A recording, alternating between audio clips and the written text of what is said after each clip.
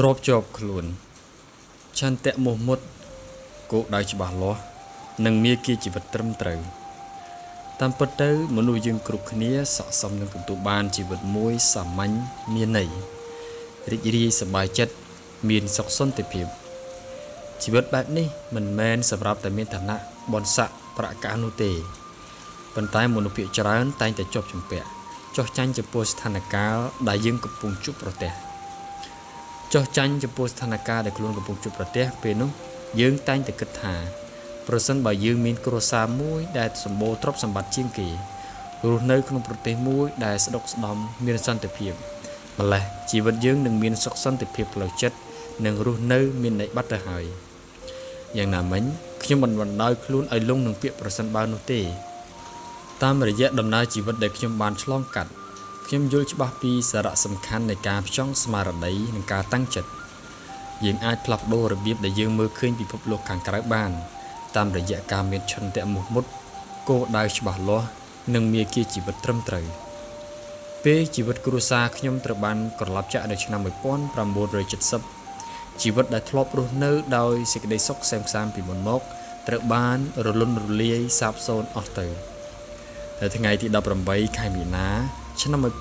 1970ប្រទេសកម្ពុជាក៏ស្រាប់តែคล้ายទៅជាទីតាំងសមរភូមិមួយទៅវិញលោកឧត្តមសេនីយ៍លន់នល់បានធ្វើរដ្ឋប្រហារទម្លាក់សម្ដេចនរោត្តមសីហនុចេញពីតំណែងឧបទ្ទវហេតុនេះបានកើតឡើងនៅទីក្រុងភ្នំពេញ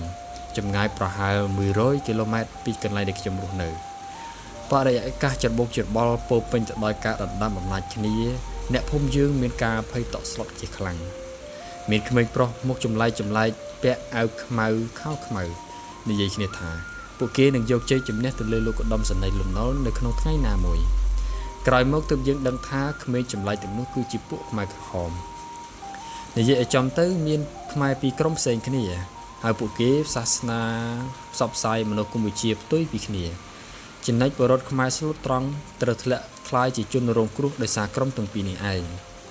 ពេលជនបដិវត្តកុម្មុយនីសចូលមកដល់ពួកគេនាំមកនៅជាមួយនូវភាពខ្មៅងងឹតភាពមិនទិលសង្ស័យក៏ដូចជាភាពមិនទុកចិត្តគ្នាអ្នកភូមិខ្វល់ខ្វាយចិត្តណាស់ពេលដែលមនុស្សប្រុសទាំងក្មេងទាំងចាស់ត្រូវបានគេបង្ខំឲ្យចូលបម្រើទ័ពគ្មានទៀតឡើយសាលារៀនសេរីភាពនិងកម្មសិទ្ធិផ្ទាល់ខ្លួនរឿងដែលយើងមិនដែលជួបនៅក្នុងជីវិតបានកើតឡើងនៅចំពោះមុខយើងយ៉ាងលឿនរហ័ស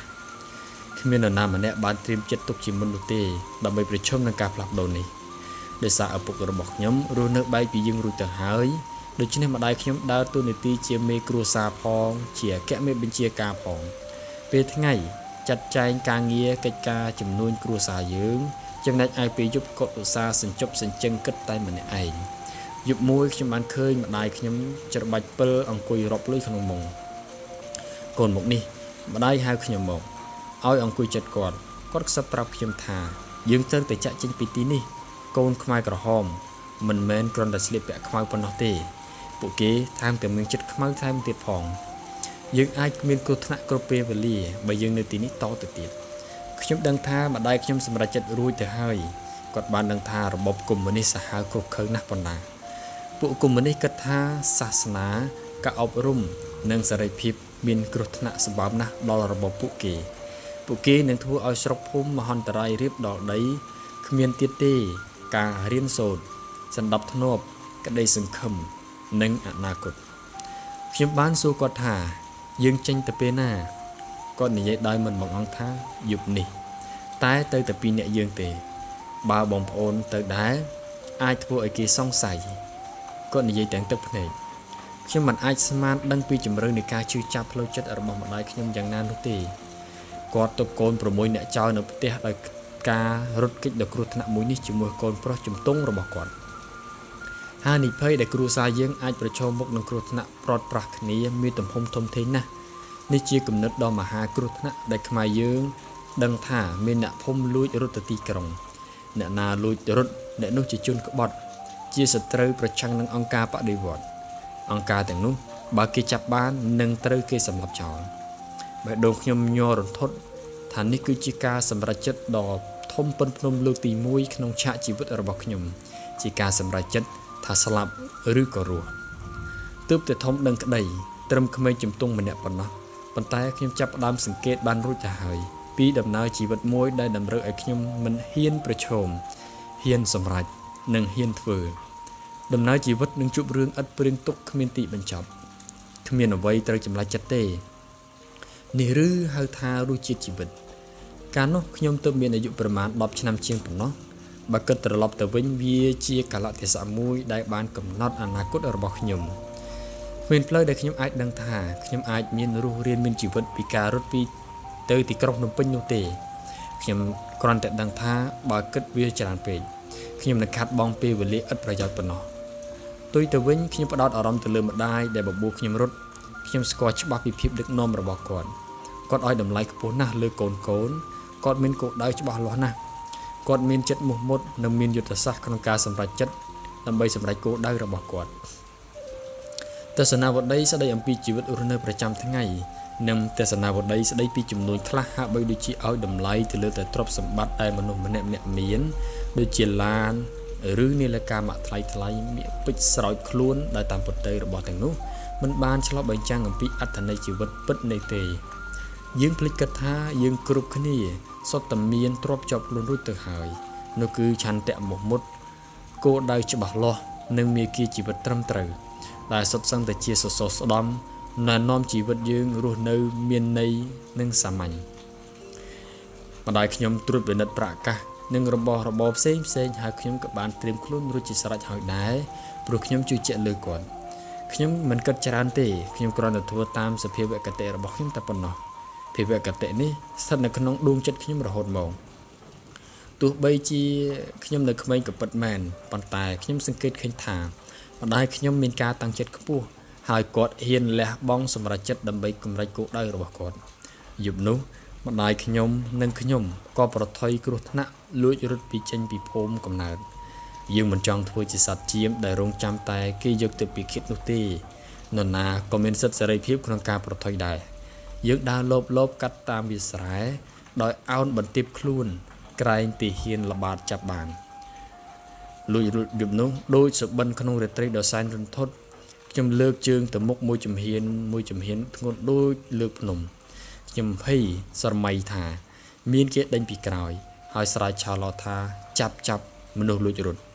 ថ្មីត្បិតតែខ្លួនប្រាណខ្ញុំញាប់ញ័រស្ទើរតែគ្មានព្រលឹងតែចិត្តខ្ញុំមិនរុញរាននោះទេយប់នោះមេឃងងឹតស្លុងគ្មានផ្កាយមួយដួងសោះនេះហើយគឺជាលើកទី1ដែលខ្ញុំប្រថុយលួចរត់ចាកចេញពីភូមិកំណើតបេះដូងខ្ញុំលូតញាប់ញ័រស្ទើរចេញពីទ្រូងហើយជំហាននីមួយសុទ្ធតែប្រកបដោយគ្រោះថ្នាក់វាជាយប់មួយដ៏ងងឹតបំផុតជាយប់មួយដ៏យូរបំផុត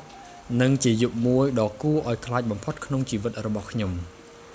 នៅពេលដែលភូមិកំពុងលូកលក់ក្នុងដំណេកយើងក៏បានចាក់ចេញពីឃុំកំណើតដែលជាកន្លែងតែមួយគត់ដែលយើងធ្លាប់រស់នៅតែសំឡេងកង្កែបសំឡេងចង្រិតបានជូនដំណើរយើងខ្ញុំចង់អារម្មណ៍ស្មារតីស្ដាប់ក្រែងមានសម្រាប់ជើងដើរពីតាមខាងក្រោយមកចាប់យើងហើយចាត់យើងថាជាជនក្បត់បដិវត្តន៍យើងរត់ចេញពីភូមិដោយដើរកាត់តាមវាលស្រែឆ្លងកាត់តំបន់សង្គ្រាមនិងភូមិគ្មានមនុស្សរស់នៅប៉ុន្តែថ្ងៃក្រោយមកយើងបានទៅដល់កំពង់ចម្លងមួយដែលអ្នកចម្លងទូករងចាំយើងទន្លេមេគង្គដើម្បីបន្តដំណើរទៅទីក្រុងភ្នំពេញម្ដាយខ្ញុំបានគិតយ៉ាងល្អិតល្អន់គាត់បានបង់ប្រាក់ឈ្នួលយ៉ាងសមរម្យទៅអ្នកចម្លងទូកដើម្បីកុំឲ្យគាត់មានចិត្តចង់ក្បត់ពួកយើងម្ដាយខ្ញុំថែមទាំងបានត្រៀមចិត្តគំនិតទុកជាមុនថាប្រសិនបើយោធាខ្មែរក្រហមយើងនឹងឆ្លើយថាយើងចង់ទៅយកបងប្អូនយើងនៅទីក្រុងភ្នំពេញឲ្យមករស់នៅក្នុងភូមិយើងវិញដែលជាតំបន់រំដោះ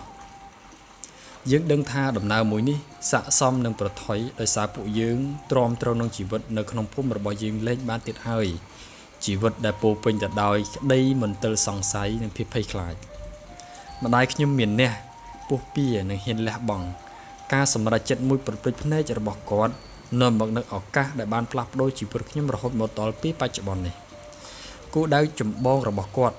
គឺដើម្បីផ្ដល់ឱកាសឲ្យពួកយើងបានបន្តការសិក្សាគាត់បានតាំងចិត្តយ៉ាងមុតមមថាគាត់សុខចិត្តប្រថុយជីវិតអត់ស៊ីអត់ចុកឲ្យតែកូនបានរៀនសូម្បីតែពួកយោធាយាមល្បាតដ៏សាហាវគោខៅក៏មិនអាចរារាំងដំណើរគាត់បានដែរឆន្ទៈមោះមុតទាមទារឲ្យមានសកម្មភាពម៉ឺងម៉ាត់ហ ហើយការរត់គេចខ្លួននេះគឺជាភស្តុតាងនៃកម្លាំងចិត្តដ៏មុតមម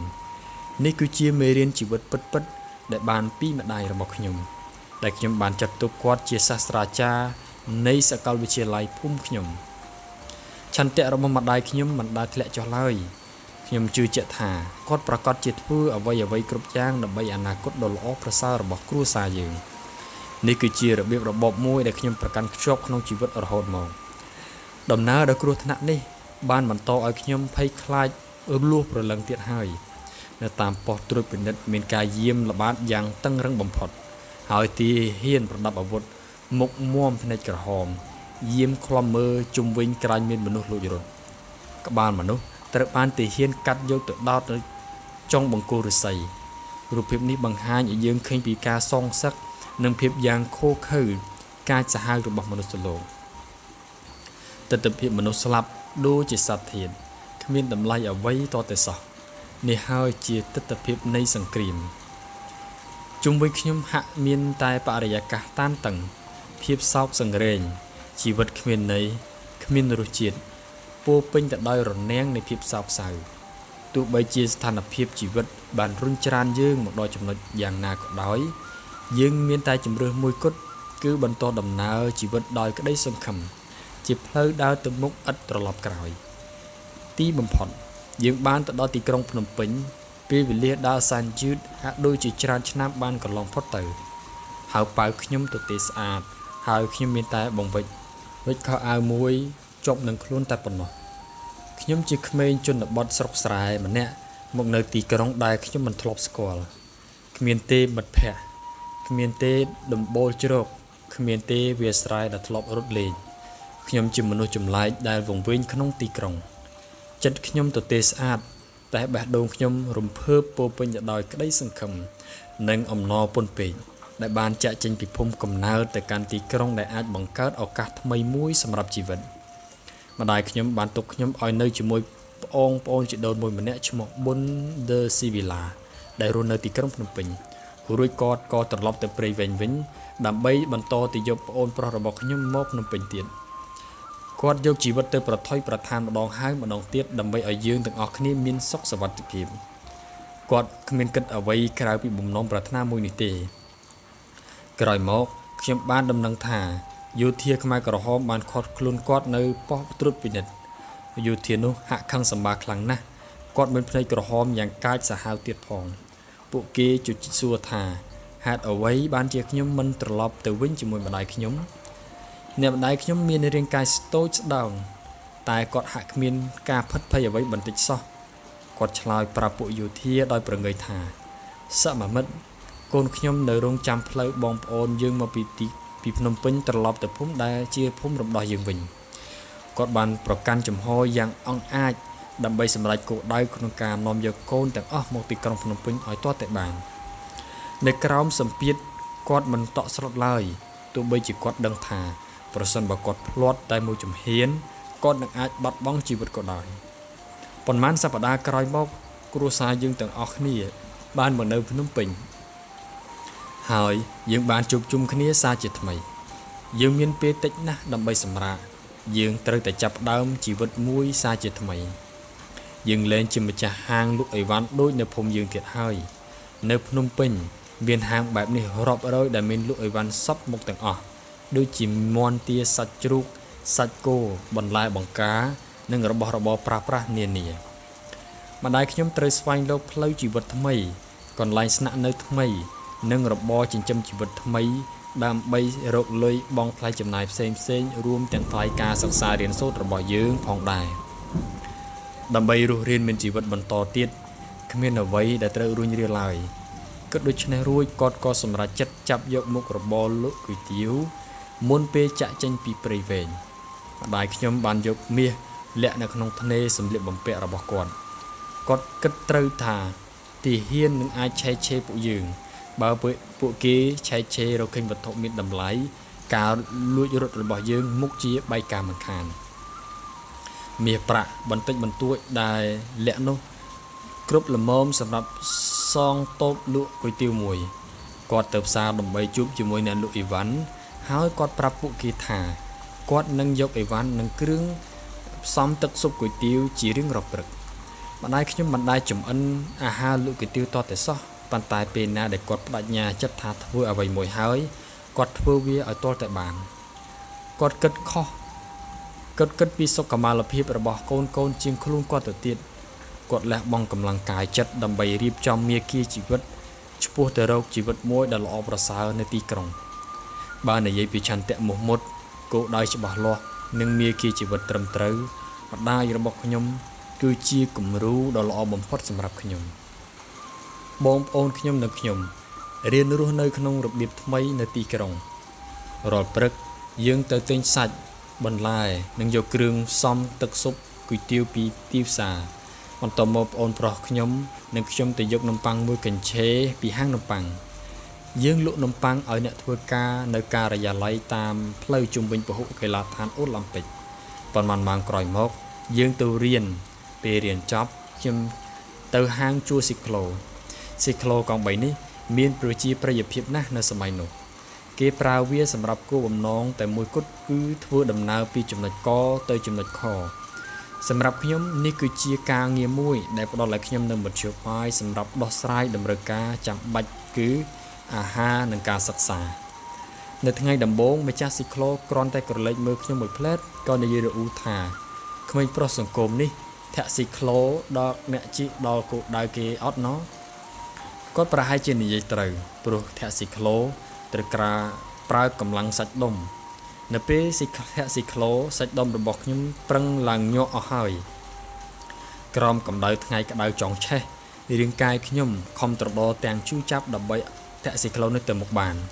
ប៉ុន្តែអ្នកជិះស៊ីក្លូខ្ញុំហាក់ដូចជាមិនចាប់អារម្មណ៍អ្វីតតែសោះមានអ្នកជិះខ្លះថែមទាំងកំងខ្ញុំថាសង្គមឯងធាក់ឲ្យលឿនជាងនឹងបន្តិចទៀតបានទេមុខរបរធាក់ស៊ីក្លូនេះបានធ្វើឲ្យខ្ញុំឡើងសាច់ដុំខ្លួនខ្ញុំហាក់បីដូចជាគ្រឿងចាក់មួយអញ្ចឹងដែរវាជាការងារមួយដែលធ្វើឲ្យខ្លួនប្រាណខ្ញុំឈឺចុកចាប់ជាខ្លាំងចំណែកកម្រៃដែលខ្ញុំរកបានវិញថ្ងៃខ្លះក៏សន្សំបានល្អខ្លះថ្ងៃមិនសូវមានម៉ួយគឺល្មមត្រឹមបងថ្លៃឈ្នួលជួលស៊ីក្លូតែប៉ុណ្ណោះពេលខ្ញុំប្រាស់ខ្លួនសម្រាប់ពេលយប់ខ្ញុំអស់ដៃអស់ជើងលែងមានកម្លាំងតតែសោះខ្ញុំស្ទើរតែគ្មានកម្លាំងដើម្បីធ្វើកិច្ចការសាលាសម្រាប់ថ្ងៃស្អែកខ្ញុំចាំបាច់ត្រូវតែស្វែងរកអត្ថន័យអំពីការងារដែលខ្ញុំកំពុងធ្វើនេះជាបន្ទាន់ខ្ញុំមិនមែនកើតមកដើម្បីធ្វើជាអ្នកធាក់ស៊ីក្លូទេព្រោះវាមិនមែនជាបេសកកម្មជីវិតខ្ញុំទេវាមិនអាចទៅជាយ៉ាងនឹងកើតទេហើយវាក៏មិនត្រូវទៅបែបនឹងដែរស៊ីក្លូគ្រាន់តែជាឧបករណ៍មួយសម្រាប់ចម្លងជីវិតខ្ញុំតែប៉ុណ្ណោះគ្មានអ្វីលើសពីនឹងនោះទេផ្នត់គំនិតថ្មីនេះបានផ្លាស់ប្ដូរការគិតរបស់ខ្ញុំលែងញញើតនឹងការជួយចាប់ខ្លួនប្រាណនៅពេលធាក់ស៊ីក្លូនិងក្រោយពេលធាក់ស៊ីក្លូទៀតហើយព្រោះនេះជាមធ្យោបាយតែមួយគត់ដែលខ្ញុំអាចជួយសម្រាលបន្ទុកគ្រួសារខ្ញុំប្រសិនបើនេះជាផ្លូវដើម្បីបោះជំហានជីវិតទៅមុខក៏វាអញ្ចឹងទៅចោះសម្រាប់ពេលនោះខ្ញុំនឹងខំមាត់សង្កត់ចិត្តដើម្បីពុះពៀទៅមុខទៀតក្មេងប្រុសសង្គមម្នាក់នេះធ្វើអ្វីក៏បានដែរខ្ញុំជឿថាខ្ញុំបានរៀនពីការបូជាកម្លាំងកាយចិត្តពីម្ដាយខ្ញុំនេះគឺជាការចាប់ផ្ដើមមួយដ៏សម្បើមអស្ចារ្យសម្រាប់ខ្ញុំនៅថ្ងៃបន្ទាប់នឹងជាប្រចាំខ្ញុំតែងតែក្រោកពីព្រលឹមលាងសម្អាតស៊ីក្លូខ្ញុំដោះខាត់មិនឲ្យមានស្នាមប្រឡាក់សូម្បីតែស្នាមរៀមដៃក៏មិនឲ្យមានដែរខ្ញុំសំណេះសំណាលជាមួយអ្នកធាក់ស៊ីក្លូឲ្យទៀតព្យាយាមចងចាំផ្លូវទៅកាន់ទីតាំងដែលគេឧស្សាហ៍ទៅហើយទទួលស្វាគមន៍អ្នកជិះដោយទឹកមុខញញឹមញញែក្នុងឆាកជីវិតខ្ញុំធ្លាប់ជាអ្នកធាក់ស៊ីក្លូអ្នកលក់នំប៉័ងអ្នករត់ពន្ធអ្នកជាប់គុកជនភៀសខ្លួននិស្សិតសាកលវិទ្យាល័យនិងអ្នកអប់រំក៏ដូចជាអ្នកនយោបាយនៅក្នុងប្រវត្តិការងាររបស់ខ្ញុំសមិទ្ធផលដ៏ធំធេងដែលលេចធ្លោជាងគេហើយខ្ញុំតែងតែមានមោទកភាពនោះគឺការបម្រើការងារជាទេសចររដ្ឋមន្ត្រីក្រសួងទេសចរនៃព្រះរាជាណាចក្រកម្ពុជាអស់រយៈពេល11ឆ្នាំពូលគឺចាប់ពីឆ្នាំ1953ដល់ឆ្នាំ2004ហើយខ្ញុំក៏ធ្លាប់ជាសមាជិករដ្ឋសភាទេសរដ្ឋមន្ត្រីទីស្តីការគណៈរដ្ឋមន្ត្រីទេសរដ្ឋមន្ត្រីក្រសួងវប្បធម៌និងវិចិត្រសិល្បៈក្នុងវិជ្ជាជីវៈដែលមានដំណាក់កាលលាតសន្ធឹងជិត3ទសវត្សរ៍បើឆ្លោះបញ្ចាំងទៅលើដំណើរជីវិតផ្សងព្រេងមិនបានប្រពឹងទុករបស់ខ្ញុំនេះ ខ្ញុំជឿលើគោលការណ៍ប្រតិបត្តិ3ដែលជួយឲ្យខ្ញុំក្នុងដំណើរជីវិតគោលការណ៍ប្រតិបត្តិទាំងនោះគឺគោរពមនុស្សគ្រប់រូបឲ្យតម្លៃមនុស្សគ្រប់រូបនិងមិនធ្វើការវិនិច្ឆ័យលើនរណាម្នាក់ឡើយយ៉ាងណាមិញទោះបីជាខ្ញុំធ្លាប់ជាអ្នករដ្ឋស៊ីក្លូរហូតក្លាយជារដ្ឋមន្ត្រីក៏ដោយខ្ញុំនៅតែយល់ថាខ្ញុំនៅតែជាខ្ញុំហើយខ្ញុំនៅតែជាមនុស្សដដែលខ្ញុំជាយាមរស់នៅតាមឆន្ទៈមោះមុតគោលដៅច្បាស់លាស់និងមាគ៌ាជីវិតត្រឹមត្រូវមានតែអនុភាពក្នុងខ្លួនយើងនោះទេដែលអាចបំភ្លឺផ្លូវជីវិតដែលយើងក្តីស្រមៃចង់បានបង្កើតថ្ងៃស្អែកមួយដែលប្រសើរជាងថ្ងៃនេះជឿជាក់លើខ្លួនឯងជានិច្ចខ្ញុំស្គាល់រសជាតិហើយពេលជីវិតធ្លាក់ដល់ចំណុចសូន្យខ្ញុំធ្លាប់រត់គេចពីសេចក្តីស្លាប់តែខ្ញុំនៅតែមានក្តីសង្ឃឹមជានិច្ចជីវិតបត់បែនសាចុះសាឡើងរកស្មានមិនត្រូវខ្ញុំធ្លាប់ជាអ្នកនយោបាយប៉ុន្តែឥឡូវនេះខ្ញុំមានសំណាងប្រឡូកចូលក្នុងវិស័យអប់រំក្នុងតួនាទីនេះផ្នែកដែលខ្ញុំចូលចិត្តជាងគេគឺការស្ដាប់ផ្ដោះប្ដូរយោបល់និងផ្ដល់ទីប្រឹក្សាដល់សិស្សនិស្សិតពួកគេចង់ចេះចង់ដឹងនិងមានការតាំងចិត្តខ្ពស់ក្នុងការសិក្សារៀនសូត្រសិស្សនិស្សិតខ្លះមកពីខេត្តឆ្ងាយដាច់ស្រយាលខ្ញុំដឹងថាការចាក់ចេញពីគ្រួសារបែបនេះគឺជាការលះបង់ដ៏ធំធេងមួយពួកគេចាត់ទុកការសិក្សាជាកិច្ចការអាទិភាពនៅពេលខ្ញុំចែករំលែកគំនិតនិងឆ្លុះបញ្ចាំងពីបទពិសោធន៍ខ្លះៗដល់និស្សិតទាំងនោះខ្ញុំតែងតែព្យាយាមលើកឡើងពីប្រធានបទដែលទាក់ទងទៅនឹងតម្លៃរបស់មនុស្សខ្ញុំប្រាប់ពួកគេថាពួកគេប្រៀបដូចជាត្បូងនិងពេជ្រដែលមិនទាន់ច្នៃមិនត្រូវខ្មាស់អៀនក្នុងការបញ្ចេញពន្លឺចែងចាំងរបស់ខ្លួនទេប៉ុន្តែដំបូងពួកគេត្រូវសុខចិត្តដោះខាត់លុតដំខ្លួនតាមរយៈការប្រជុំមុខដោះស្រាយបញ្ហានៅក្នុងជីវិតដុំពេជ្រដែលមិនទាន់កែច្នៃគ្មានតម្លៃទេប៉ុន្តែបើមើលឲ្យស៊ីជម្រៅទៅជីវិតគឺជាការរត់ប្រណាំងដ៏វែងឆ្ងាយហើយយើងនឹងត្រូវជួបប្រទះរឿងរ៉ាវជាច្រើនដែលមិនធ្លាប់បានជួបខ្ញុំប្រាប់និស្សិតទាំងអស់ថាពួកគេត្រូវតែហ៊ានសម្រេចចិត្តហ៊ានទទួលខុសត្រូវហ៊ានដើរទៅមុខទោះបីជាពួកគេកំពុងធ្លាក់ខ្លួនក្នុងភាពបរាជ័យក៏ដោយស្មារតីអង្គរស្ថិតនៅក្នុងសរសៃឈាមកូនខ្មែរគ្រប់រូបអ្វីដែលខ្ញុំចែករំលែកទៅកាន់និស្សិតគឺជាពាក្យពេចន៍ចេញពីដួងចិត្តដែលខ្ញុំមិនប្រកាន់ថាគេជានរណាឬមកពីណាឡើយចំពោះខ្ញុំពួកគេមានតម្លៃដូចគ្នាទាំងអស់សិស្សនិស្សិតសុទ្ធតែជាកុលបុត្រកុលធីតារបស់អាណាចក្រអង្គរដ៏ថ្លៃថ្លារុងរឿងពួកគេស័ក្តិសមនឹងទទួលបានជីវិតរស់នៅប្រកបដោយសេចក្តីថ្លៃថ្នូរនិងឱកាសស្មើគ្នាក្នុងការជំរុញពួកគេឲ្យសម្រេចបាននូវសក្តានុពលពេញលេញថ្ងៃមួយមានជនចម្លែកម្នាក់សួរខ្ញុំថាលោកមានមេរៀនដៃប៉ុន្មានខ្ញុំឆ្ងល់ហើយឆ្លើយថា5នៅដៃម្ខាងនិង5ទៀតនៅដៃម្ខាងមួយទៀតដូចលោកដែរគាត់បន្តសួរខ្ញុំទៀតថាហេតុអ្វីក៏អ្នកមានមេរៀនដៃ10ខ្ញុំមិនបានឆ្លើយនឹងសំណួរទាំងនោះទេទឹកមុខខ្ញុំបង្ហាញយ៉ាងច្បាស់ថាខ្ញុំមិនយល់ថាគាត់ចង់និយាយពីរឿងអ្វីឲ្យពិតប្រាកដគាត់បន្តទៀតថាអ្នកមានមេរៀនដៃ10ព្រោះនេះជាអ្វីដែលអ្នកត្រូវការចាំបាច់ដើម្បីឡើងទៅឋានសួគ៌ឬចុះទៅឋាននរកវាស្រេចទៅលើការជ្រើសរើសរបស់អ្នកខ្ញុំតែងតែចែករំលែករឿងមួយនេះដល់សិស្សនិស្សិតជាញឹកញាប់ថ្ងៃនោះខ្ញុំបានរៀនមេរៀននៅជីវិតដ៏សំខាន់មួយពេលយើងកើតមកយើងទទួលបានអំណោយពីធម្មជាតិមួយគឺសមត្ថភាពក្នុងការសម្រេចចិត្តដែលអាចដឹកនាំជីវិតយើងទៅរកភាពរុងរឿងឬអាចបំផ្លាញជីវិតយើងឲ្យវានេះហិនហោចខ្ញុំចាប់ផ្ដើមអាជីពការងារដំបូងនៅទីក្រុងបាងកកក្នុងឆ្នាំ1889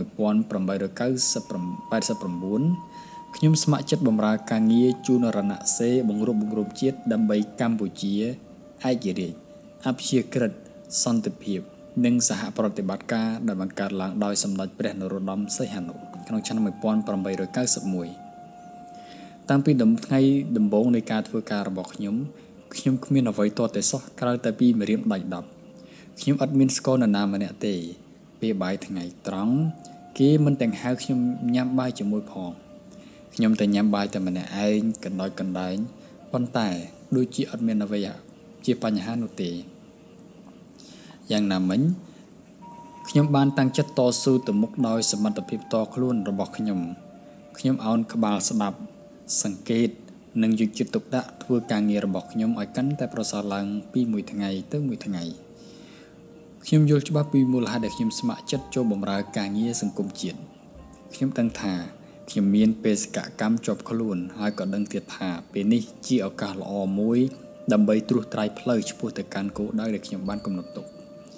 ខ្ញុំជឿជាក់ថានៅថ្ងៃណាមួយសេចក្តីព្យាយាមរបស់ខ្ញុំនឹងត្រូវបានគេទទួលស្គាល់និងឲ្យតម្លៃជាក់ជាមិនខានឡើយខ្ញុំប្រកាន់ខ្ជាប់លើសេចក្តីជឿជាក់នេះដោយដាក់វិន័យដល់ខ្លួនឯងយ៉ាងតឹងរ៉ឹងហើយខិតខំធ្វើការងារឲ្យអស់ពីសមត្ថភាពព្រះរាជាណាចក្រកម្ពុជាគឺជាដែនដីសុវណ្ណភូមិតែគួរឲ្យសោកស្ដាយប្រទេសកម្ពុជាមានការរីកចម្រើនយឺតយ៉ាវដោយសារតែសង្គ្រាមតាំងពីទសវត្សរ៍ឆ្នាំ1970ពេលដែលគ្រួសារខ្ញុំត្រូវបង្ខំឲ្យរត់ចេញจากភូមិកំណើតខ្ញុំធ្លាប់បានរត់ប្រះអាយុម្ដងហើយម្ដងទៀតទៅរស់នៅទីកន្លែងផ្សេងជាច្រើនដែលខ្ញុំមិនធ្លាប់ស្គាល់ពីមុនមកខ្ញុំស្គាល់រសជាតិហើយពេលជីវិតធ្លាក់ដល់ចំណុចសូន្យខ្ញុំធ្លាប់រត់គេចពីសេចក្តីស្លាប់តែខ្ញុំនៅតែមានក្តីសង្ឃឹមជានិច្ចអ្នករស់រានមានជីវិតពីសង្គ្រាមនៅប្រទេសកម្ពុជាព្រមទាំងកូនចៅរបស់ពួកគេនៅតែទទួលរងគ្រោះញោមញីពីផ្លូវចិត្តនៃអតីតកាលការព្រាត់ប្រាសនារីការបំផ្លិចបំផ្លាញនិងការស្លាប់បាត់បង់ជីវិតញាតិសន្តានរបស់ពួកគេនៅឡើយទោះបីជាយ៉ាងណាក្តីយើងនៅតែមានជំរើសតែមួយគត់គឺយើងត្រូវហ៊ានប្រឈមហ៊ានពុះពៀហើយខ្ញុំជឿជាក់ថាក្នុងថ្ងៃអនាគតខាងមុខយើងទាំងអស់គ្នាប្រកាសជាអាចយកឈ្នះអតីតកាលដ៏ខ្មៅងងឹតមួយនេះបានជាក់ជាមិនខានឡើយខ្ញុំប្រាថ្នាចង់បានប្រទេសមួយដែលមានសន្តិភាពចេះឲ្យតម្លៃគ្នាទៅវិញទៅមកនិងមានការអប់រំជឿនលឿនការអប់រំជាមូលដ្ឋានគ្រឹះដើម្បីជួយឲ្យកូនខ្មែរគ្រប់រូបសាងឡើងវិញនៅអតីតកាលដ៏រុងរឿងនៃសម័យអង្គរដែលយើងហៅថាអាណាចក្រខ្មែរក្តីសុបិននេះខ្លាចជាការពិតទៅបានគឺវាអាស្រ័យទៅលើសមត្ថភាពរបស់យុវជនជំនាន់ក្រោយក្នុងការប្រកាន់ខ្ជាប់ខ្លួននូវការជឿជាក់ខ្លួនឯងនិងការខិតខំប្រឹងប្រែងធ្វើការងារឲ្យអស់ពីសមត្ថភាពសេចក្តីប្រាថ្នារបស់ខ្ញុំទី1សម្រាប់ប្រទេសគឺសន្តិភាពនៅដើមឆ្នាំ1975គេតែងតែឮស្នូរសូរកំភ្លើងសំឡេងគ្រាប់ផ្លោងពាសវាលពាសកាលនៅរាជធានីភ្នំពេញដែលជាបេះដូងនៃប្រទេសកម្ពុជា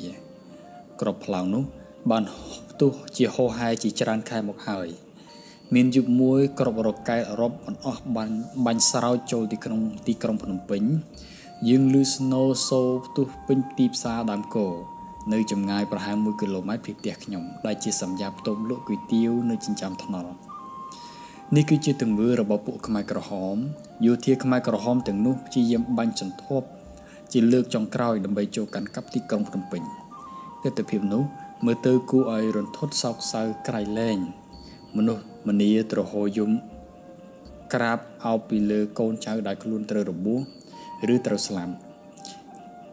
សាកសពជាច្រើនរីប៉ាយពេញចំណតរថយន្តផ្សារដើមគោហាក់បីដូចជាដើមឈើដួលគោលើគ្នាក្លិនឆ្អាបឆ្អួលឈួលអណ្ដែតតាមខ្យល់ខ្ញុំឃើញរថយន្តកាកបាទក្រហមលើកអ្នកស្លាប់ដាក់ឡានគោត្រួតគ្នាដូចអង្កត់អស់ទស្សនវិជ្ជានៅចំពោះមុខខ្ញុំពិតជាឆ្លុះបញ្ចាំងអត្ថន័យនៃពាក្យថាខ្មែរយើងថាសោដនីតកម្មនៃសង្គ្រាមមែនក្រោយពីទទួលបានជោគជ័យខ្មែរក្រហមបានសម្រេចចិត្តសម្អាតទីក្រុងភ្នំពេញដោយជំនះប្រជាជនចេញពីទីក្រុងពួកយើងត្រូវបានខ្មែរក្រហមឲ្យឈ្មោះថាប្រជាជនថ្មីជនដែលមិនស្អាតស្អំដែលនឹងត្រូវពួកខ្មែរក្រហមបន្សុទ្ធលុតដំខ្លួនឲ្យធ្វើស្រែចម្ការនៅទីក្រុងរួមទាំងគ្រួសារខ្ញុំផងត្រូវបានពួកគេបញ្ជាឲ្យចេញពីទីក្រុងភ្នំពេញពួកយើងដើរឆ្ពោះទៅកាន់ខេត្តព្រៃវែងដោយពពាក់ពពួនណែនណាន់តាន់តាប់រាប់រយពាន់នាក់ដូចជាទាហានបាក់ទ័ពមនុស្សប្រហែលជា2លាននាក់ត្រូវបង្ខំឲ្យចាក់ចេញពីទីក្រុងភ្នំពេញក្នុងរយៈពេលត្រឹមតែ3ថ្ងៃប៉ុណ្ណោះទីក្រុងភ្នំពេញបានក្លាយទៅជាទីក្រុងខ្មោចគ្មានមនុស្សរស់នៅសេចក្តីស្លាប់មិនរើសមុខនោះទេអ្នកជំងឺស្ត្រីមានផ្ទៃពោះនិងអ្នក របួសត្រូវរងគ្រោះទៅមុនគេបន្តមកមានមនុស្សចាស់ចាស់ក្មេងៗនិងទារកដែលទើបនឹងកើតពួកគេស្លាប់នៅមន្ទីរពេទ្យនៅតាមដងផ្លូវនៅលើស្ពាននៅក្នុងវាលស្រែជាដើមសាកសពត្រូវគេរុំនឹងសម្ពុតហើយដាក់ចោលពាសវាលពាសកាលទិដ្ឋភាពមើលទៅគួរឲ្យសង្វេគអនុញ្ញាតធម៌ណាស់នេះគឺជាឆ្នាំ0សម្រាប់កម្ពុជាយើងឃើញនៅគ្រប់ទីកន្លែងដូចនៅទីតាមវត្តអារាមសាលារៀនឬវាលស្រែមានយប់មួយគ្នាយើងមួយក្រុមបានផ្ដុំគ្នានៅស្ថានីយ៍ប្រេងឥន្ធនៈជិតគល់ស្ពានក្បាលថ្នល់ដែលជាស្ពានតភ្ជាប់ទីក្រុងភ្នំពេញទៅកាន់ផ្លូវជាតិលេខ1ខ្មែរក្រហមបានលំពាត់យើងអ្វីដែលគេចង់ដឹងចង់ឮគឺថាតើមនុស្សប្រុសម្នាក់ៗនៅអំពេញធ្វើការអ្វីខ្ញុំជានិស្សិតបងប្អូនប្រុសរបស់ខ្ញុំឆ្លើយយោធាខ្មែរក្រហមភ្ជុងយើងហើយស្រែកថាមានអ្វីជាសម្អាងបង្ហាញផុសតាងបោម្ដាយខ្ញុំពិតជាគិតគូរបានវែងឆ្ងាយមែនគាត់ហាក់ដូចជាដឹងមុនហើយបានដាស់តឿនឲ្យពួកយើងត្រៀមឆ្លើយសំណួរបែបនេះជាច្រើនខែរួចមកហើយគាត់រំលឹកឲ្យយើងដាក់កាតកូនសិស្សជាប់ខ្លួនគ្រប់ពេលវេលាកាតកូនសិស្សនេះហើយបានជួយសង្គ្រោះជីវិតយើងពួកយើងបន្តដំណើរដោយថ្មើរជើងអស់រយៈពេលជិត1ខែទ្រាំទៅដល់ភូមិកំណើតវិញគ្រាន់តែយើងដុនដាបប៉ុន្តែយើងមិនដួលនោះទេយប់នោះប្រុសជាច្រើនត្រូវបានគេចងស្លាប់សេកបណ្ដាលចេញពីស្ថានីយ៍ប្រេងឥន្ធនៈយើងបានឮស្នូស្នូកំភ្លើងជាច្រើនគ្រាប់យើងចាប់ដើមសង្កល់ឃើញនៅអាកប្បកិរិយាខុសខើរបស់ពួកគេបណ្ដាហើយពេលនោះភាពភ័យខ្លាចនិងការព្រួយបារម្ភមានពេញក្នុងខ្លួនយើងគេនិយាយតគ្នាថាប្រុសទាំងនោះត្រូវបានគេបង្ខំឲ្យចូលជាជួររួចបាញ់សម្លាប់ហើយសាកសពគេធ្លាក់ចូលទៅក្នុងទន្លេប្រទេសកម្ពុជាបាត់បង់មនុស្សល្អជាច្រើនណាស់នៅយប់នោះប្រវត្តិសាស្ត្រច្រំដែលមនុស្សមួយចំនួននៅតែបន្តប្រកាន់យកគំនិតអាត្មានិយមសងសឹកគ្នាមិនចេះចប់មិនចេះហើយពីមួយចំនួនទៅមួយចំនួនប៉ុន្តែយើងមានតែសួរខ្លួនឯងទេថាតើយើងតស៊ូព្យាយាមដើម្បីអ្វីឲ្យពិតប្រាកដដើម្បីខ្លួនឯងឬដើម្បីមនុស្សជាតិទាំងមូលតើដល់ពេលណាទៅទើបយើងដឹងខ្លួនថាយើងជាអ្នកដំណើរបរលេងភពផែនដីនេះតែមួយរយៈពេលខ្លីតែប៉ុណ្ណោះហើយអ្នកដំណើរមិនស្នាក់នៅយូរទេ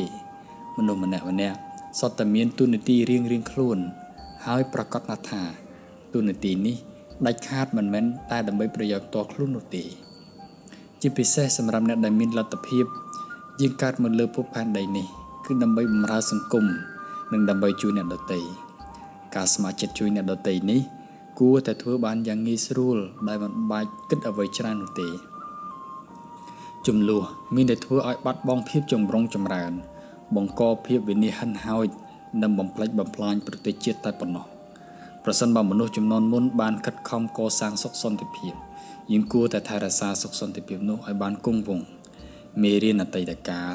ជូរចត់ឈឺចាប់ពើផ្សារពិតមែនតែតម្លៃវាមិនអាចកាត់ថ្លៃបានឡើយយុវជនចំនួនក្រោយគួរកត់ត្រាដកស្រង់ជាមេរៀនក្នុងការអភិវឌ្ឍប្រទេសជាតិនៅថ្ងៃអនាគតសេចក្តីប្រាថ្នាទី2សម្រាប់ប្រទេសខ្ញុំគឺការចេះឲ្យតម្លៃគ្នាទៅវិញទៅមកអស់រយៈពេល3ឆ្នាំកន្លងមកហើយដែលខ្ញុំប្រថុយប្រឋានសពគ្រប់បែបយ៉ាងដើម្បីរត់ភៀសខ្លួនចេញពីភូមិកំណើតក្នុងឆ្នាំ1972ឥឡូវនេះខ្ញុំត្រូវបានគេបង្ខំឲ្យត្រឡប់មកវិញទាំងអាម៉ាស់មុខគួរឲ្យហួសចិត្តណាស់ក្រោយពីធ្វើដំណើរថ្មើរជើងអស់ជិត1ខែមកគ្រួសារខ្ញុំបានទៅដល់ភូមិកំណើតវិញក្នុងនាមជាប្រជាជនថ្មីមិនមានពិធីស្វាគមន៍ឬពិធីអបអរសាទរដល់ការវិលត្រឡប់របស់ពួកយើងទេពួកយើងជាអ្នកចាញ់ដែលមិនបានចូលរួមក្នុងចំណែកបដិវត្តកុម្មុយនីសអ្នកដែលមិនបានរត់ចោលភូមិត្រូវបានខ្មែរក្រហមឲ្យឈ្មោះថាជាប្រជាជនចាស់ឬជាអ្នកបដិវត្ត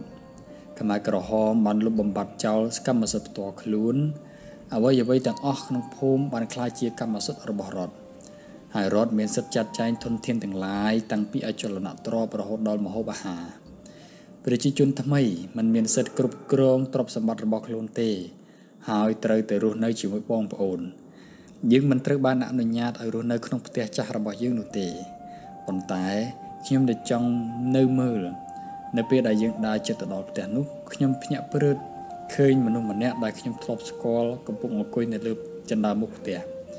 នាងស្លៀកពាក់ឯកសណ្ឋានពណ៌ខ្មៅដែលបញ្ជាក់ថានាងជាសមាជិកបកកុម្មុយនីសចៃដន្យណាស់តាមពិតនាងធ្លាប់ជាមិត្តរួមថ្នាក់របស់ខ្ញុំឈ្មោះលៀបស្រុនពួកយើងបាននិយាយគ្នាអំពីអនុស្សាវរីយ៍ចាស់ៗនិងមានការប្រែប្រួលនៅក្នុងភូមិខ្ញុំសង្កេតឃើញមានដើមដូងផ្លែច្រើនណាស់នៅផ្ទះខ្ញុំដោយក្លៀនផងស្រែកផងខ្ញុំក៏សួរនាងថាតើខ្ញុំអាចឡើងបេះមួយផ្លែហូបបានទេខ្ញុំចាត់ទុកនាងជាមិត្តភក្តិហើយភ្លេចគិតថាឋានៈទូនាទីរបស់យើងឥឡូវនេះគឺខុសគ្នានាងតបយ៉ាងដាច់ខាតថាទេពាក្យថាទេនេះធ្វើឲ្យខ្ញុំស្រឡាំងកាំងស្ទើរតែភាំងស្មារតីខ្ញុំខ្មាស់គេដែរប៉ុន្តែខ្ញុំអាចគ្រប់គ្រងចិត្តបានខ្ញុំនឹងមានបញ្ហាប្រសិនបើខ្ញុំមិនអាចទប់ចិត្តបាននៅក្នុងពេលនោះថ្ងៃនោះ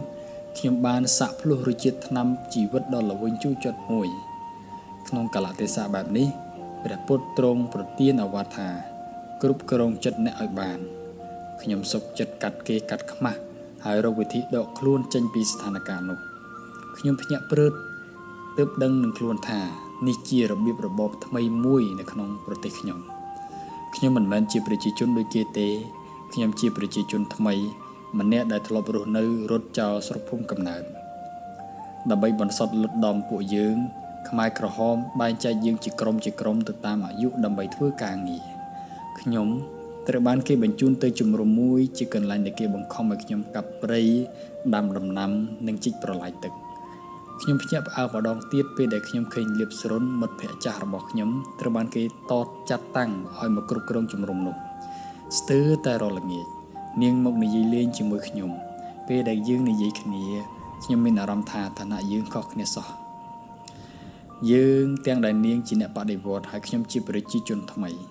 ខ្ញុំបានសួរនាងអំពីស្ថានភាពនៅក្នុងភូមិតាំងពីដើមយើងរៀនមកទល់ពេលនេះខ្ញុំសួរចង់ដឹងថាតើមានអាហារគ្រប់គ្រាន់ឬអត់ព្រោះរបបអាហារនៅមានកំណត់នៅពេលនោះនាងក៏ចង់ដឹងពីជីវិតរបស់ខ្ញុំនៅភ្នំពេញដែរខ្ញុំឆ្ងល់ថាហេតុអ្វីបានជានាងមកនិយាយលេងជាមួយខ្ញុំប្រហែលជានាងមានអារម្មណ៍មិនល្អពីរឿងផ្លែដកហើយមើលទៅក្រោយមកទើបដឹងថានាងអាចមានគ្រោះថ្នាក់បើសិនជានាងឲ្យដងនោះទាំងកណ្ដាលថ្ងៃមកឲ្យខ្ញុំអ្វីត្បិតតែយើងរស់នៅក្រោមប្រព័ន្ធនយោបាយមួយដែលបែងចែកឋានៈយើងក៏ដោយក៏មនុស្សធម៌នៅតែមាននាងនៅតែជាមនុស្សដូចខ្ញុំដែរហើយយើងនៅតែជាមិត្តភក្តិចាស់ដដែលមិនថាក្នុងកលៈទេសៈណាឡើយនៅឆ្នាំ1976ប្រជាជនថ្មីត្រូវបានខ្មែរក្រហមបង្ខំឲ្យចេញពីព្រៃវែងស្ថិតនៅទិសអាគ្នេយ៍នៃប្រទេសកម្ពុជាទៅកាន់ខេត្តបាត់ដំបងស្ថិតនៅទិសពាយ័ព្យនៃប្រទេសកម្ពុជាពេលនោះជាពេលចុងក្រោយដែលខ្ញុំបានជួបមុខនាងក្រោយសង្គ្រាមបានបញ្ចប់នាងស្ថិតនៅក្នុងបញ្ជីមនុស្សអាទិភាពដែលខ្ញុំទៅរកនៅក្នុងភូមិខ្ញុំបានទទួលដំណឹងថានាងបានពលីជីវិតនៅក្នុងសមរភូមិហើយខ្ញុំតែងតែចងចាំរូបនាងក្នុងឯកសណ្ឋានអាវខ្មៅខោខ្មៅមានបង់ក្រមានាងអង្គុយលើជណ្ដើរមុខផ្ទះខ្ញុំដែលខ្ញុំមិនអាចចូលបាននាងជាមិត្តម្នាក់ដែលខ្លាចជាសមាជិកបកកុម្មុយនីសខ្ញុំសូមបួងសួងឲ្យវិញ្ញាណក្ខន្ធមិត្តទៅកាន់សុគតិភពសូមឲ្យមិត្តមានសំណាងល្អក្នុងដំណើរជីវិតថ្មីកុំឲ្យអភ័ព្វដូចជាតិនេះសង្គ្រាមបានធ្វើឲ្យយើងបាក់បែកគ្នាមើលមុខគ្នាមិនចំដូចគ្នាទៅនឹងចំនួនដែលធ្វើឲ្យមានការប្រេះឆារវាងប្រទេសនិងប្រទេសក៏ដូចជាសង្គ្រាមរវាងក្រុមនានានៅក្នុងសង្គមដូច្នេះការឲ្យតម្លៃគ្នាទៅវិញទៅមកធ្វើឲ្យយើងមានសាមគ្គីភាពភេទរភាពនិងការយោគយល់គ្នាទោះបីជាមានទស្សនៈមនោគមវិជ្ជាខុសគ្នាក៏ដោយខ្ញុំសង្ឃឹមថាយើងអាចបើកចិត្តទូលាយមានមេត្តាករុណាមានការគោរពគ្នាទៅវិញទៅមកដូចអ្វីដែលខ្ញុំនិងមិត្តចាស់របស់ខ្ញុំបានធ្វើមនុស្សធម៌ពិតប្រាកដមិនប្រកាន់បពុនោះទេនៅប្រទេសកម្ពុជាសិស្សនិស្សិតដែលខ្ញុំបានជួបប្រឹក្សាភាគច្រើនមានក្តីស្រឡាញ់មានការតាំងចិត្តនិងការតស៊ូគ្រប់បែបយ៉ាងដើម្បីការសិក្សាដោយខ្ញុំដែរហើយពួកគេមានក្តីស្រឡាញ់យ៉ាងជ្រាលជ្រៅចំពោះវប្បធម៌ប្រពៃណីនិងទំនៀមទម្លាប់ខ្មែរយើងពួកគេជាអ្នកបន្តវេននៃជាធនធានពិតប្រាកដរបស់ប្រទេសយើងក្រោយពីបានចំណាយពេលប្រមាណ73ទសវត្សរ៍ ក្នុងឆាកជីវិតនយោបាយខ្ញុំកន្លងមកខ្ញុំដឹងថាគ្មានផ្លូវទៅមុខណាមួយដែលងាយស្រួលនោះទេប៉ុន្តែខ្ញុំនៅតែមានជំនឿថាអនាគតនៃមាតុភូមិយើងប្រកាសជាប្រសើរឡើងជាក់ជាមិនខានខ្ញុំជឿជាក់ថាសសរស្តម្ភសំខាន់មួយដែលអាចកសាងប្រទេសយើងបានគឺការអប់រំជឿនលឿនការអប់រំជឿនលឿនផ្ដល់ឱកាសនិងពេលវេលាសម្រាប់យុវជនយើងបណ្ដោះចិត្តនឹកស្រមៃនិងដើម្បីសាងអនាគតមាតុភូមិដ៏រុងរឿងយុវជនយើងមានលក្ខណៈគ្រប់គ្រាន់ស័ក្តិសមជាអ្នកផ្សះផ្សាដំបៅដែលមានពីអតីតកាលនិងអាចជួយកសាងសសរស្តម្ភកម្ពុជាសម្រាប់អនាគតដ៏ល្អប្រសើរអនាគតរបស់យើងគឺយើងជាអ្នកកំណត់វាមេរៀនពីអតីតកាលជូរចត់ឈឺចាប់ពើភាសាពិតមែនតែវាមានតម្លៃដែលមិនអាចកាត់ថ្លៃបាននោះទេប្រតិទិនទស្សនៈ365ថ្ងៃសម្រាប់ខែឧសភាជីវិតមានស្នេហាមិនប្រាថ្នាបាត់បង់តែក៏ត្រូវហ៊ានទទួលស្គាល់ថានឹងអាចបាត់បង់នៅថ្ងៃណាមួយដែរសេចក្តីភ័យខ្លាចចំពោះការបាត់បង់ស្នេហាគឺជាកិរិយានៃភាពអាត្មានិយមរបស់មនុស្សពេលខ្លះអ្នកត្រូវអង្គុយចុះអោនឲ្យទាបដើម្បីឲ្យមនុស្សដែលអ្នកស្រឡាញ់មើលឃើញមនុស្សដែលអាចផ្ដល់សុភមង្គលដល់គេពិតប្រាកដបើអ្នកសុខចិត្តឈឺចាប់ដើមដើម្បីមនុស្សដែលអ្នកស្រឡាញ់នោះអ្នកក៏មិនគួរឲ្យអ្នកដែលអ្នកស្រឡាញ់ឈឺចាប់ជាមួយអ្នកដែរមានតែមនុស្សដែលស្រឡាញ់ស្មោះតែប៉ុណ្ណោះដែលអាចចងចាំគ្រប់យ៉ាងបានល្អទាំងអស់មនុស្សដែលស្មោះត្រង់តែងតែរងការឈឺចាប់ហើយមនុស្សដែលមិនចេះឈឺចាប់គឺជាអ្នកដែលមានចិត្តក្បត់ជំងឺស្នេហាកើតឡើងមិនថាចំពោះអ្នកដោះស្រាយវិបត្តិស្នេហាឬចំពោះមនុស្សធម្មតានោះទេទឹកល្អត្រូវការពេលវេលាដើម្បីឲ្យថ្លាវិញយ៉ាងណាមិញចំណុចមនុស្សខូចចិត្តដោយសារស្នេហាក៏ត្រូវការពេលវេលាដើម្បីព្យាបាលការឈឺចាប់ដូចគ្នាដែរយើងជួយមនុស្សម្នាក់ដោយរបៀបណាការជួយសង្គ្រោះពិតប្រាកដគឺបង្រៀនឲ្យគេចេះស្ទូចត្រីហើយការជួយសង្គ្រោះមនុស្សគឺជាការជួយឲ្យពួកគេចេះជួយខ្លួនឯងពេលខ្លះចូលយើងកុំព្យាយាមធ្វើជាមនុស្សខ្លាំងដើម្បីឲ្យពួកគេពឹងផ្អែកបានរហូតដល់សោះអំណោយអាចឲ្យមនុស្សរស់បានមួយថ្ងៃតែភាពមានការងារនឹងជួយឲ្យមនុស្សរស់នៅបានមួយជីវិតអំណោយសម្រាប់ជនពិការនិងជនរងគ្រោះតែមិនមែនសម្រាប់មនុស្សទូទៅនោះទេបុគ្គលថ្លៃថ្នូរគឺត្រូវរកការងារមិនមែនត្រូវការអំណោយដើម្បីរស់នៅនោះទេព្រះអាទិត្យរះឡើងតែម្នាក់ឯងហើយលិចវិញក៏ម្នាក់ឯងដូចគ្នាចំណែកឯមនុស្សកើតមកទទេស្លាប់វិញក៏ទៅទទេដូចគ្នាដែរព្រះអាទិត្យមានមនុស្សស្គាល់គ្រប់ទីកន្លែងនៅទូទាំងផែនដីលើពិភពលោកតែបែរជាឯកោនៅម្នាក់ឯងទៅវិញទ្រឹស្ដីភាពជាអ្នកដឹកនាំបានលើកឡើងថាមិនសូវមានមនុស្សអស្ចារ្យណាម្នាក់អាចឡើងដល់ថ្នាក់កំពូលភ្នំខ្ពស់ផុតលេខបានទេតែបើមានមនុស្សម្នាក់ណាអាចធ្វើបានគឺបុគ្គលនោះនឹងរស់នៅយ៉ាងឯកោបំផុត Albert Einstein ពោលថាពិតជាចម្លែកខ្លាំងណាស់ចំពោះខ្ញុំដែលត្រូវបានគេស្គាល់ជាសកលទៅហើយក៏ប៉ុន្តែត្រូវបានคล้ายខ្លួនដូចជាឯកាទៅវិញ It is strange to be known so universally and yet to be so lonely ចូលគុំនិយាយថាកូនស្រឡាញ់ម្ដាយបើកូននៅតែប្រព្រឹត្តទង្វើដែលម្ដាយស្អប់ខ្ពើម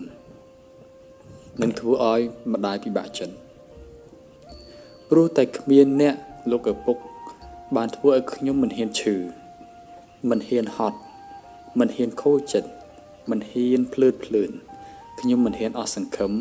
មិនហ៊ានធ្វើឲ្យខូចកិត្តិយសដល់គ្រួសារបើទោះបីជាខ្ញុំស្ថិតនៅក្នុងស្ថានភាពអាក្រក់បែបណាក៏ដោយព្រោះតែអ្នកម្ដាយ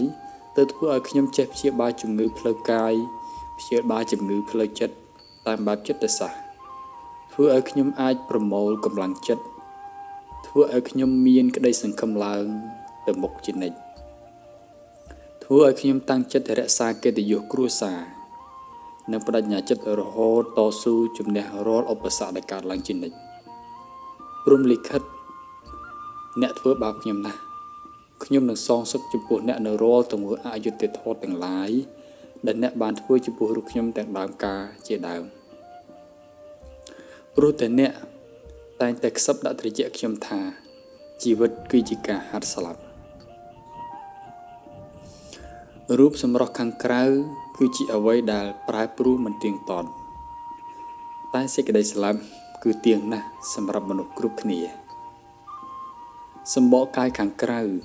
គឺជាអ្វីដែលគ្រប់គ្នាអាចមើលឃើញនឹងភ្នែកទទេបានក៏ប៉ុន្តែចិត្តគំនិតព្រលឹងនិងស្មារតីគ្រប់គ្នាមិនអាចប្រើភ្នែកទាំងគូមើលឃើញបានឡើយអ្នកស្រី Helen Keller គាត់បានមានប្រសាសន៍ថា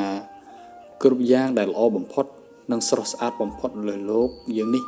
គឺមិនអាចមើលឃើញដោយភ្នែកទទេឡើយឬប៉ះដោយដៃទទេបានទេ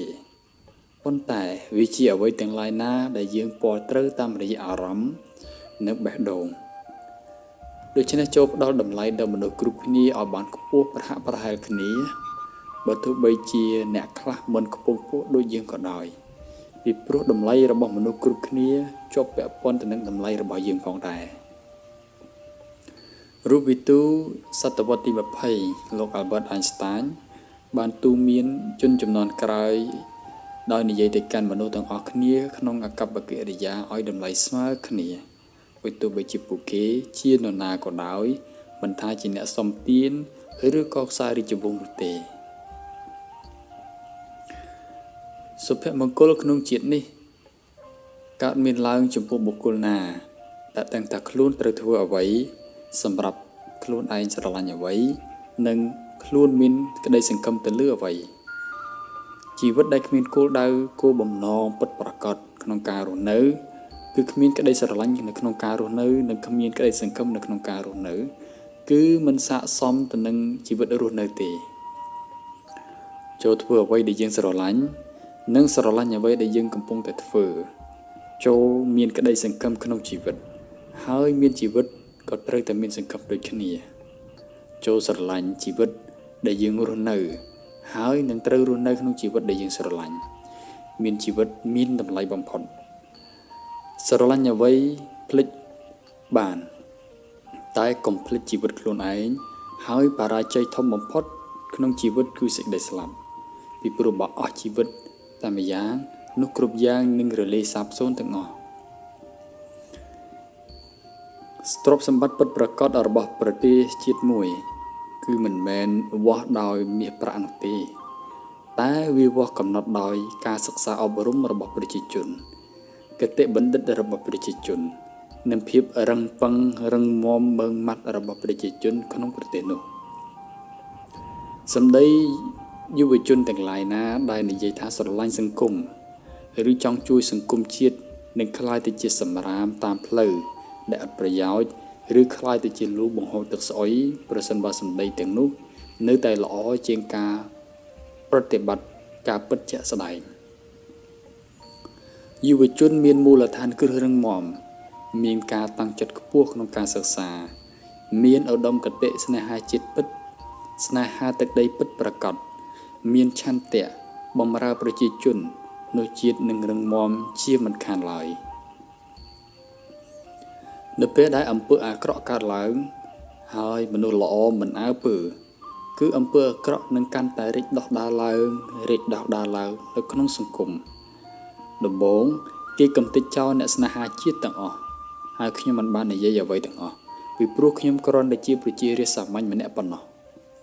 បន្ទាប់មកគេបង្ក្រាបបាតុករហិង្សាទាំងឡាយទាំងអស់ហើយខ្ញុំមិននិយាយអ្វីទាំងអស់ព្រោះខ្ញុំមិនមែនជាបាតុករបន្ទាប់មកគេប្រើអំណាចរឹបអូសយកដីធ្លីអ្នកជិតខាងខ្ញុំទាំងអស់ហើយខ្ញុំមិននិយាយអ្វីទាំងអស់ពីព្រោះខ្ញុំមិនមែនជា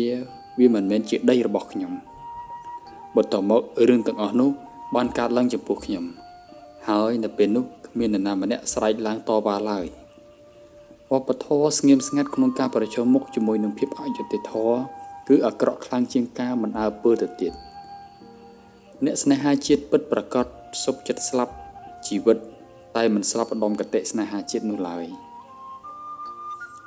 ហើយយើងមិនអាចមានឱកាសរស់នៅដោយស្មើភាពគ្នាក្នុងសង្គមបានទេបើកាលណាយើងមិនទាន់អាចមានឱកាសទទួលបានការអប់រំស្មើគ្នាអ្នកត្រូវតែហ៊ានឈឺចាប់ហ៊ានភ្លក់រសជាតិដ៏ល្វីងជូរចត់ព្រោះការអប់រំតែងតែមានរសជាតិល្វីងក្នុងពេលនេះប៉ុន្តែវាមានរសជាតិផ្អែមនាពេលអនាគតរៀបការជាមួយសេដ្ឋីអាចคล้ายខ្លួនយើងទៅជាសេដ្ឋីបានតែរៀបការជាមួយបណ្ឌិតមិនអាចឲ្យយើងคล้ายទៅជាបណ្ឌិតបានទេបើយើងមិនប្រឹងប្រែងមិនខំរៀនសូត្រដោយខ្លួនឯងទេនោះជោគវាសនាមិនមែនជាឱកាសនៃបញ្ហាតែបញ្ហានៃជំរើសហើយគ្រប់យ៉ាងគឺជាអ្វីដែលមនុស្សត្រូវប្រឹងប្រែងសម្រេចឲ្យបានតែមិនមែនជាការអង្គុយរងចាំឲ្យគ្រប់យ៉ាងសម្រេចបានដោយឯងនោះទេ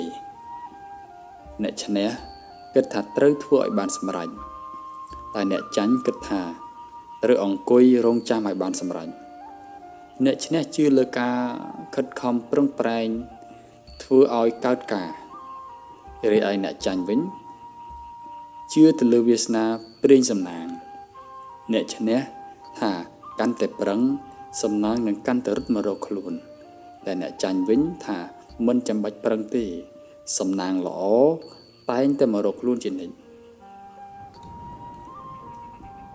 George Orwell បានលើកឡើងថាមនុស្សដែលអាចគ្រប់គ្រងអតីតកាលបានល្អគឺប្រៀបបាននឹងមនុស្សដែលអាចគ្រប់គ្រងអនាគតបានហើយអ្នកដែលអាចគ្រប់គ្រងបច្ចុប្បន្នបានល្អក៏នឹងអាចបង្កើតអតីតកាលល្អដូចគ្នាដែរថ្ងៃម្សិលមិញគឺជាអតីតកាលនៅថ្ងៃនេះថ្ងៃនេះគឺជាអតីតកាលនៅថ្ងៃស្អែកហើយថ្ងៃស្អែកគឺជាថ្ងៃអនាគតនៃថ្ងៃនេះម្សិលមិញគឺជាថ្ងៃនេះថ្ងៃនេះគឺជាថ្ងៃនេះហើយថ្ងៃស្អែកក៏នៅតែជាថ្ងៃនេះពីព្រោះឲ្យតែយើងគ្រប់គ្នា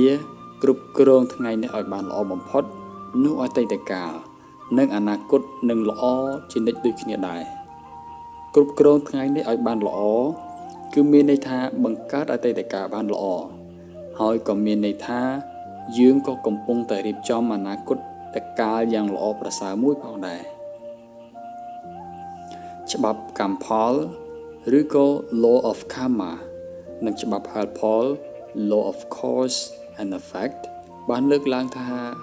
ធ្វើល្អនឹងទទួលបានផលល្អសាបព្រោះល្អនឹងច្រូតកាត់ល្អ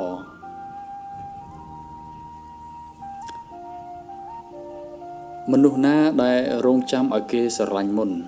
គឺជាអ្នកក្រតែបុគ្គលដែលចេះផ្ដល់ក្តីស្រឡាញ់ទៅអ្នកដទៃមុនគឺថាអ្នកនោះឯងគឺជាអ្នកមានការដែលយើងទទួលបានសេចក្តីស្រឡាញ់ពីអ្នកដទៃគឺជារឿងល្អតែការដែលផ្ដល់ក្តីស្រឡាញ់ដល់អ្នកដទៃគឺជារឿងមួយល្អប្រសើរជាងហើយការដែលស្រឡាញ់ខ្លួនឯងនិងចេះផ្ដល់ក្តីស្រឡាញ់ដល់អ្នកដទៃគឺជារឿងមួយដ៏ល្អបំផុត Who being loved is poor ភាពខុសគ្នារវាងបុគ្គលជោគជ័យនិងមនុស្សបរាជ័យគឺមិនមែនស្ថិតនៅលើកង្វះភាពខ្លាំងឬកង្វះចំណេះដឹងនោះទេក៏ប៉ុន្តែដោយសារកង្វះឆន្ទៈមុខមុតខ្លាំងពាក្យថាបរាជ័យជាភាសាបាលីប្រែថាជោគជ័យនៅពេលខាងមុខផែនដីបង្កើតភ្នែកពីរនៅខាងមុខគឺមានន័យថាឲ្យមនុស្សយើងចេះសម្លឹងទៅមុខប្រកបដោយឆន្ទៈមុខមុតនិងគិតដល់ពេលខាងមុខដោយក្តីសង្ឃឹមគ្រប់យ៉ាងនឹងល្អនៅចុងបញ្ចប់តែមិនទាន់ល្អនៅឡើយទេគឺគ្រាន់តែមានន័យថាមិនទាន់ដល់ទីបញ្ចប់ប៉ុណ្ណោះឯងមនុស្សដែលនិយាយមិនឈ្នះអ្នកដទៃនឹងការនិយាយបង្កាច់បង្ខូចវិប្រហារអ្នកដទៃពីខាងក្រោយខ្នងមកធ្វើជាឧបករណ៍យកឈ្នះអ្នកដទៃអ្នកដែលចាញ់នឹងរកហេតុផលដោះសារការពារខ្លួន ហើយមនុស្សដែលចូលចិត្តដោះសារការពីខ្លួននឹងមិនអាចទទួលជ័យជំនះបានទេពេលខ្លះការដោះស្រាយការដោះសារគឺជារឿងខាត់ពេលវេលាបើទោះបីជាហេតុផលនោះត្រឹមត្រូវតាមកលៈទេសៈក៏ដោយពីព្រោះមនុស្សយល់ពីសច្ចៈគេនឹងប្រើប្រាស់ពេលវេលាធ្វើសកម្មភាពកែតម្រូវខ្លួនប្រសើរជាងបង្ខាត់ពេលវេលានិយាយហេតុផលឲ្យខ្លួនត្រូវវិញសន្តិភាពដែលមាននៅក្នុងគ្រួសារប្រៀបបាននឹងសន្តិភាពនៅក្នុងប្រទេសហើយសន្តិភាពនៅក្នុងប្រទេសដូចគ្នាប្រៀបបាននឹងសន្តិភាពសម្រាប់ពិភពលោកទាំងមូលបុគ្គលម្នាក់គឺជាកោសិកានៃគ្រួសារគឺជាកោសិកានៃសង្គមហើយសង្គមជាតិមួយគឺជាកោសិកានៃពិភពលោកទាំងមូលដូច្នេះហើយដើម្បីឲ្យគ្រួសារមានសន្តិភាពដើម្បីឲ្យសង្គមមានសន្តិភាពដើម្បីឲ្យពិភពលោកមានសន្តិភាពគឺមនុស្សយើងម្នាក់ត្រូវតែមានសន្តិភាពក្នុងខ្លួនឯងជាមុនសិនស្ត្រីជាម្ដាយម្នាក់ចំណាយពេលវេលាបង្កើតនិងចិញ្ចឹមកូនប្រុសអស់រយៈពេលរាប់ឆ្នាំ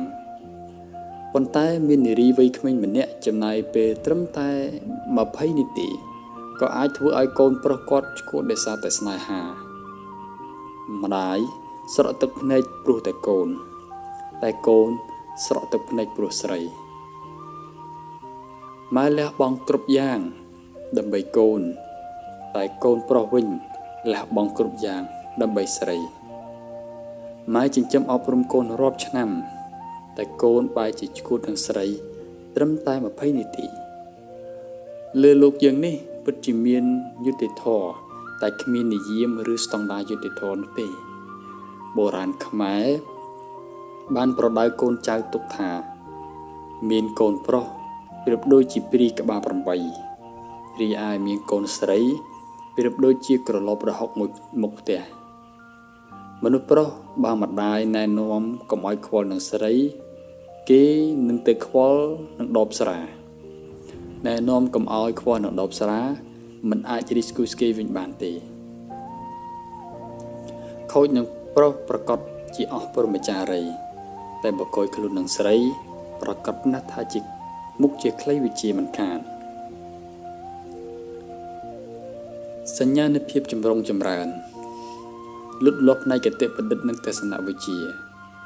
គឺនៅពេលដែលយើងគ្មានការរំភើបញាប់ញ័រចំពោះការប្រមាថការទៀនឬការសរសើរលើកដំកើងពេលយើងបរាជ័យ